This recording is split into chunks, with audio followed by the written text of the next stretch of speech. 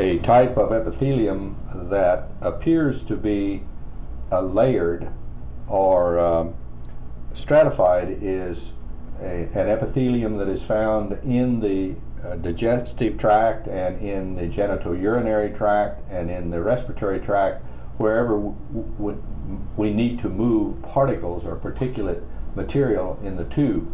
This example is from the airway or the trachea and bronchi, and this would be a dirt particle here, and the surface of this epithelium has cilia or hair-like structures which can move these dirt particulate, or a gamete, if that's the case in the genitourinary tract, move the materials along that surface in a given direction.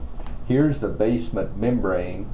The basement membrane here. Here's the this is the cilia here at the surface, and here are the dirt particles, in this case dust particles being moved.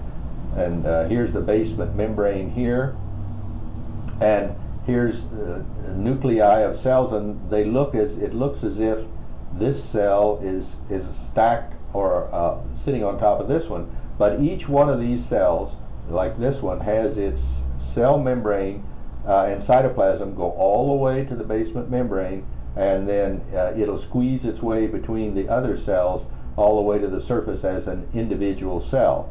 And this cell here that appears to be on the top of another one, its cytoplasm and cell membrane will reach all the way down, and they squeeze their way through each other to reach the surface. So they appear to be layered, but they are not. So we call it pseudostratified ciliated columnar epithelium.